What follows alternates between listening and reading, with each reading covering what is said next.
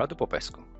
Today I'm going to show you how to create a Sparse package. A Sparse package contains an AppxManifest, but unlike a regular full package, the manifest can reference files outside its package in a predetermined external location.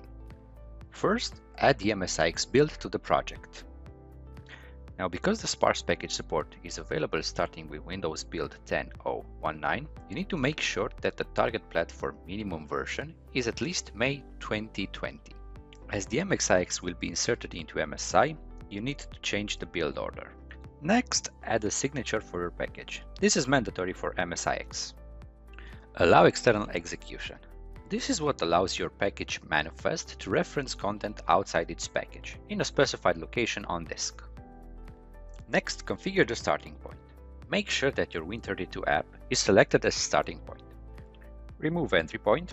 As a trust level, select medium IL and runtime behavior Win32 app. These attributes are used to declare that the application associated with this Sparse package will run like Win32 app.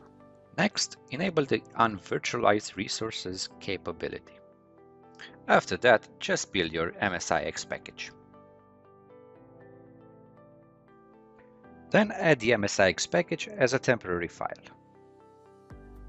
To have access to the assets of the application, the content of the MSI package needs to be extracted in the same location where the application is installed. We can extract its content using the predefined extract archive support, configure as is. To install the MSI, use the predefined install MSI package custom action.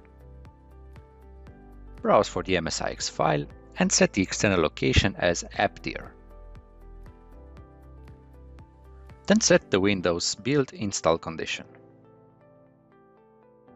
Then proceed with the unregistered Sparse package. For that, use the predefined uninstall MSI package. You can extract information from the package using the extract from package option, and the package information will be automatically filled. Leave the rest as they are. Now that we have configured the Sparse package, we can simply add MSI app declarations to our Win32 app. Let's take an example when we add our app as a shared target for text files. In the declaration view, you can configure the properties of a shared target declaration. As a final step, build your main package and then you can proceed with the testing. Make sure you have the certificate on the test machine.